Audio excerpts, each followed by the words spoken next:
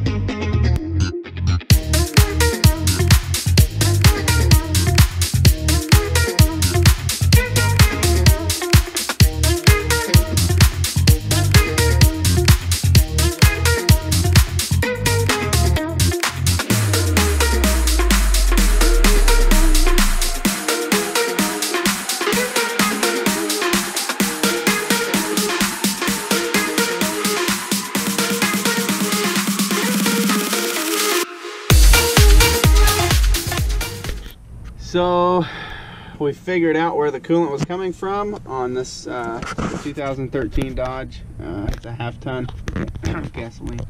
Wow. But so basically the coolant leak's coming from the water pump. We've already removed the fan clutch and the cooling fan, and as you can see here,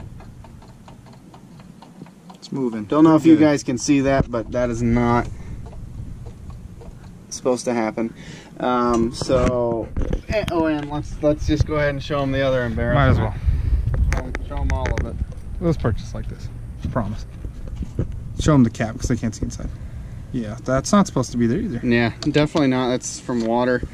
So basically, what we're gonna have to do is we're going to have to replace the. We're gonna go ahead and replace the radiator. We're gonna replace the water pump, the thermostat, and then we're going to flush the entire system. The fact that the vehicle made it up this far is beyond stances of a miracle.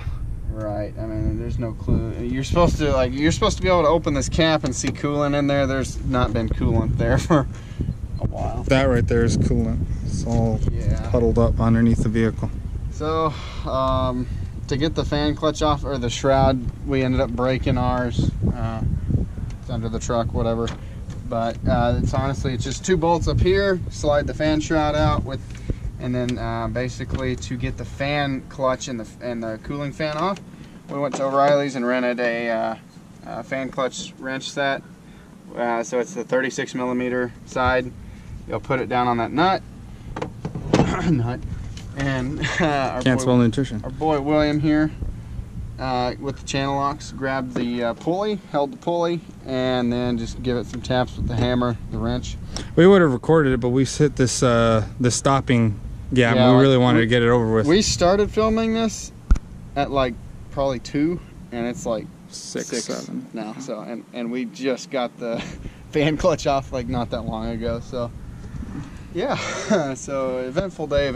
We figured out we got some problems, but yeah. So looks like we're gonna be buying our stuff from AutoZone. Not a huge fan. Look at that diesel Ford. Anyway, not a Cummins, but yeah. So we're gonna be buying all of our stuff. I guess AutoZone has a kit that is a water pump, new fan clutch, all the hardware, gaskets and stuff. So I'm happy about that. We're gonna get a new thermostat, get everything. I'm repeating myself at this point, so I'm gonna stop now. Also in this video, what we are going to be doing is, which we may end up having to make it a part 2, I don't know, we'll see how long this one takes, on this truck before Monday. So it is Saturday. Before Monday, we need to put new tie rod ends on it, need to change the oil, put a new water pump on it, and all that other stuff I just listed off. So it will be a very eventful day tomorrow. Yeah. Clash of the Titans style event. Yeah, exactly. So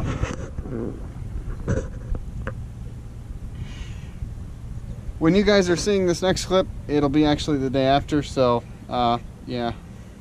You got anything to say, William? It's your truck. It's your truck. Well, okay. We'll see you guys tomorrow. Yes, we will. All right, so it's the next day here. So basically where we're gonna start today is we're gonna go ahead and take this hose off here. It's the thermostat goes down in here, and basically we're gonna take the thermostat out, and then in here we're gonna pour some radiator flush stuff in here. Then we're gonna start it up for a minute, and then turn it off, let that stuff circulate. And then we're going to start draining the radiator, the coolant out, and go from there. So hopefully we'll see how this goes. It can be messy. Oh yeah. It could be. Hopefully not. So we'll see.